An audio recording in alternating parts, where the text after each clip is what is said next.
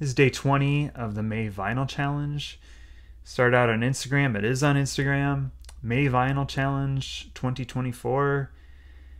I have a YouTube channel and I don't really post on Instagram that much. So I thought, hey, I'll do this. I'll be on Instagram every single day. It'll force me to post on there. And then since I have a YouTube channel, I'll do a video as well. And I really liked it at first. And I only do this channel because I love it, right? I love telling these stories. I love interacting with people.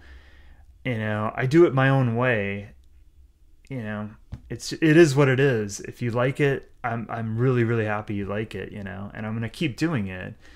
But I like to tell longer stories. I like to tie things around a theme.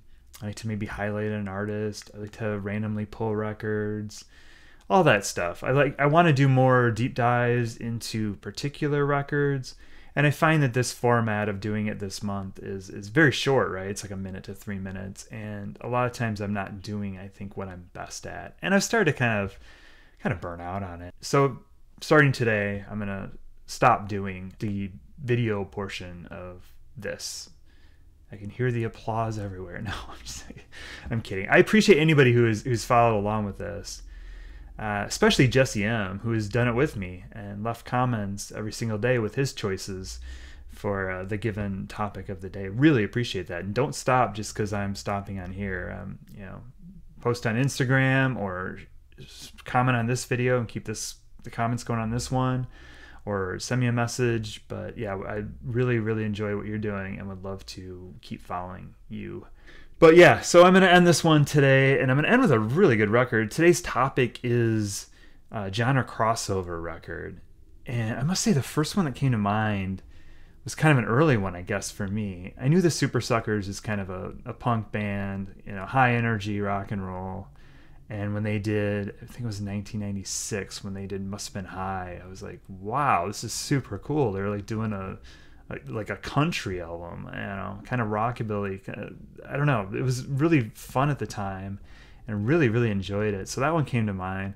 And then other bands or artists that sort of changed their style. I mean, the obvious one that I thought of was Radiohead going from OK Computer into Kid A and Amnesiac. But I also thought about this album, Chrissie Hynde, Valve Bone Woe. I think I've talked about it before. I'm not sure. It doesn't seem like an album that's gotten a lot of attention. Even articles I've read about Chrissie Hynde, about the Pretenders, about, you know, her last couple records, they sometimes fail to mention this. And this record came out in 2019, so it's not, you know, that old. I think she's been on kind of a roll lately too. I mean, I love Hate for Sale. You know, that's a record you turn up in the car and just, you know, can just kind of like let her vent for you and like feed off of her energy. And it's got hooks and it just sounds really, really good.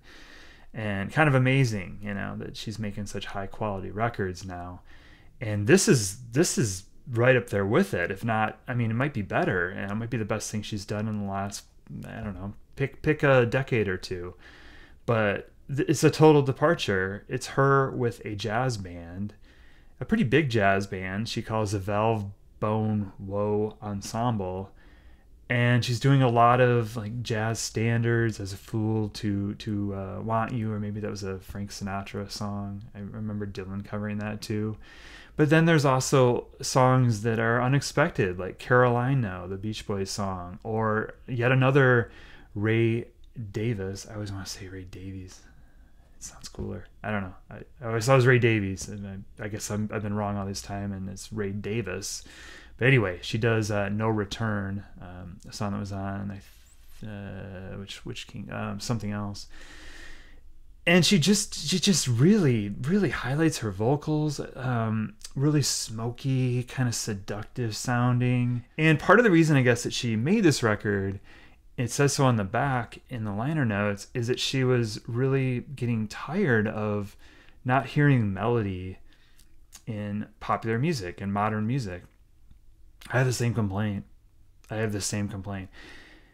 would say most of the time when there's a new record, even some that people rave about, there is a complete absence of melody, to the point when I get to the end of the record and somebody had asked me, like, quote a cool lyric from the record, I would be hard pressed to do that. really almost impossible for me a lot of times to get any of these songs stuck in my head, any kind of melody stuck in my head, anything that makes me want to go back to it and listen to it again, which, yeah, that's a whole nother video.